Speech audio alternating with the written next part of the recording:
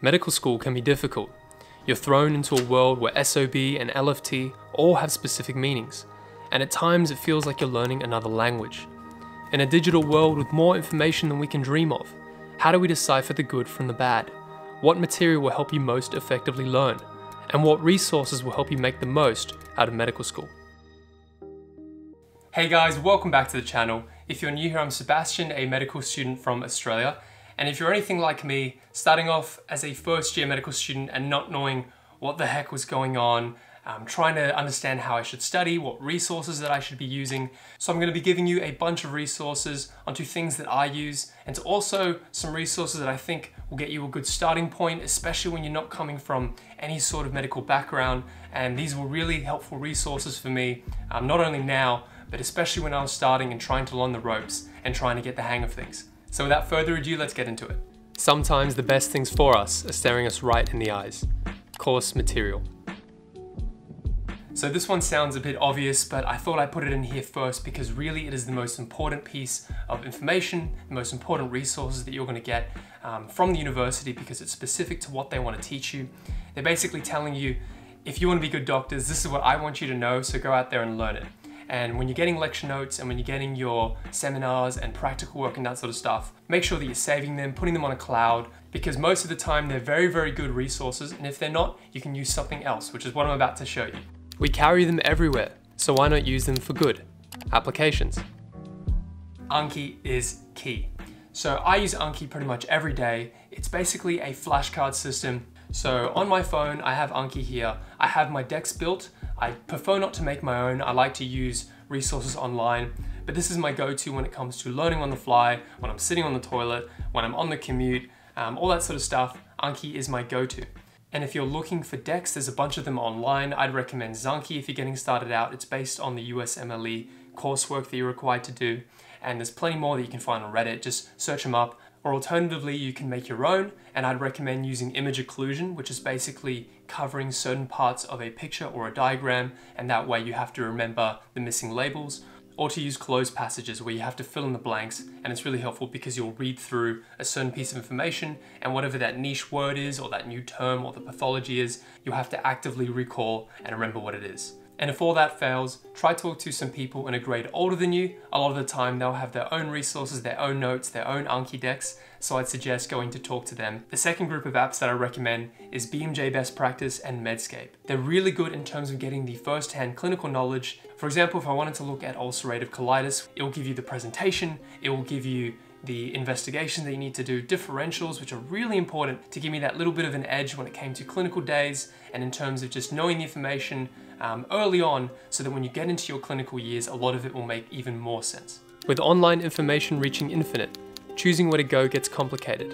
Websites are worth learning from. First up, a really good one is Osmosis. Osmosis has its own YouTube channel with a bunch of videos, but it also has a website where you can sign it. So if you're coming into a new block, you just started med school and you're learning about musculoskeletal and you have no idea what's going on, Osmosis I found were really good videos in terms of just getting me accustomed to what the pathology is, a little bit about the physiology. It's a good starting point. And another good thing is that the videos are usually quite short. They're about 5 to 15 minutes. And in that way, you can take them in bite-sized chunks, especially when you're not really sure of the background. In terms of learning about imaging, x-rays, all that sort of stuff, because you will come across it, I'd recommend Radiopedia or Radiology Masterclass.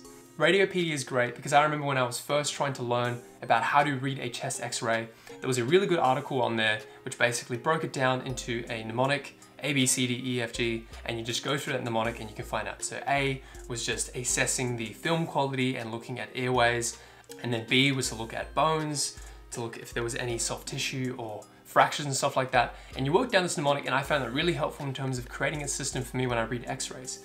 Not only do they have articles in terms of information, but they give you a range of different pictures of different case studies, questions that you can do. Radiopedia is a really good resource when it comes to anything imaging.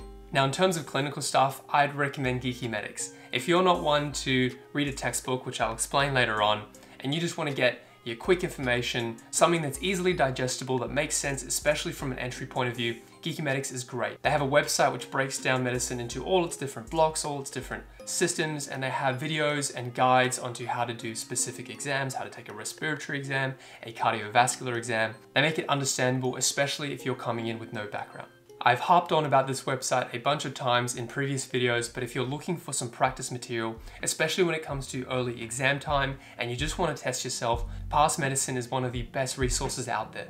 They break it down into the different systems, they give you questions that can make sense, and they follow very much the USMLE format. And what's great about it is that they give you information at the end. And finally, I can't exclude Wikipedia.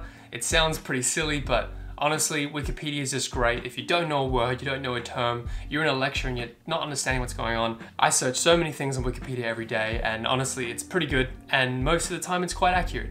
It's said that by 2022, online videos will make up more than 82% of all consumer internet traffic, 15 times higher than it was in 2017. So if you're going to use videos, you might as well learn from them. YouTube channels. So like I said in the previous section, Osmosis makes really good videos, same with Geeky Medics, and they upload to the YouTube channel. Another channel that I fell in love with is Armando Hasugan. I'm not sure if I pronounced that correctly, but he basically draws all his videos and voices over them, and his drawings are immaculate. The flow of the information is really, really good. He has a website which breaks it down into the systems as well, so check out his channel for really good videos. Ninja Nerd Science, he's an absolute gun. They're a bit longer videos, 20 to 30 minutes, but they do a really good job. And finally, for anatomy, I'd recommend A Noted Anatomist. His videos are clear, the diagrams make sense, and he highlights what you need to know and what you need to look out for. And I can't forget Khan Academy. It really helped me through undergraduate science. It helps me now when I'm looking at certain physiology principles. And it's just, you pretty much go to, because I don't know a topic that Khan Academy hasn't covered. For all the enthusiasts out there, textbooks. And I wanted to start off with the first one, which is the Oxford Handbook of Clinical Medicine. So this is a great little guy. I got it as a gift from an old research team member, which was fantastic. But basically, it is a quick summary of all the different systems. It gives you information about what drugs you should be giving, the dosage, the pathology. It will give you some images of what it looks like. And I pretty much always bring this when it comes to clinical days when I'm in the hospital. Good little handy book to have. The Bible for us medical students, especially in Australia. It might differ in your region, but what we were recommended and what really helps us is Tally and O'Connor's clinical examination. So when it comes to the OSCEs, when it comes to doing anything in the hospital, taking histories, knowing why that patient had that certain lesion on their face and understanding what it all means, Tally's and O'Connor's is the go-to. For my course, most of the time it's put as recommended readings before our clinical days, and I use it in first year to get me accustomed to all the medical lingo. And what's great about Tally's is that it will be relevant for pretty much your whole degree, probably until your junior doctors and residency years, so it's a no-brainer to buy. For anatomy, I'd recommend getting these flashcards. If you're old school and you want some tangible flashcards, Netta's anatomy flashcards are really good. How they work is you get a bunch of different pictures on the front, and then on the back they give you all the different explanations, and it's got a little clip here so you can keep them nice and compact in your bag. You can scroll through these when you're on the commute or when you're just with some friends, and I really like the illustrations there. So Netta's anatomy flashcards, good resource. You'll need a good atlas. The one that our university recommended and the one that I use is Abraham and McMinn's Clinical Anatomy. When you open it up, it gives you really nice labeled pictures of all the specimens that you have to look at. So if you're not able to go into the practical labs, like we are not currently because we're in quarantine, you can look through this book and it gives you really nice diagrams, really nice pictures. So when you come to cardiovascular block and you start learning about ECGs, all the squiggly lines, what they mean, it'll do your head in. And even to this day, I still have a lot to work on when it comes to reading ECGs. But this book, ECG Made Easy, is really helpful. It starts from the basics and then it builds up on all your principles, and then you'll start to make sense of all the pathologies later on. So if you're anything like me, I was super shy and nervous when it came to taking histories, especially at the start of medical school. I still remember the first day when I took a history from a patient. It was a bit of a train wreck. There was no structure. I didn't really know what questions I had to ask. I kind of just chatted to the patient as I would any other person and did the best job that I could.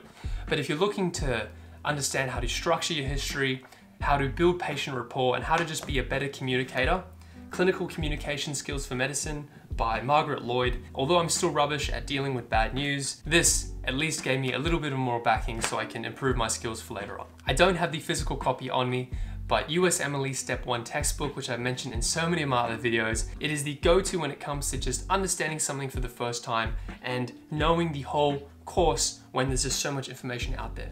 So what it really feels like is reading your friend's notes that have been condensed to only the high yield, mandatory, need to know facts.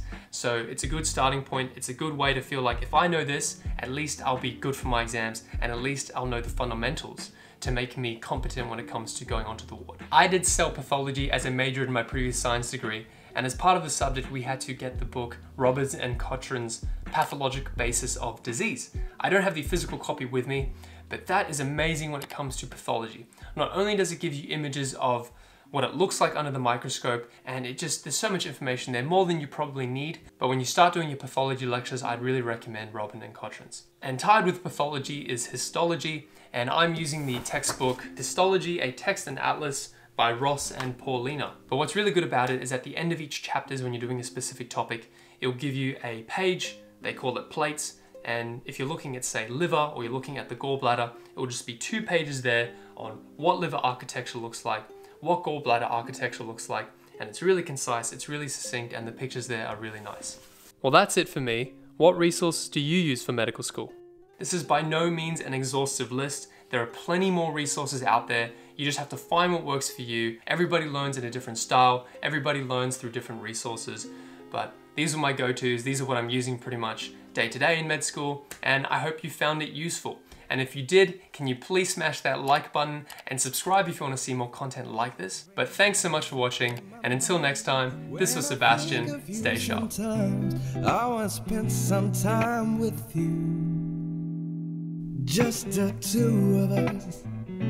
We can make it if we try. Just the 2 of us. Just the 2 of us.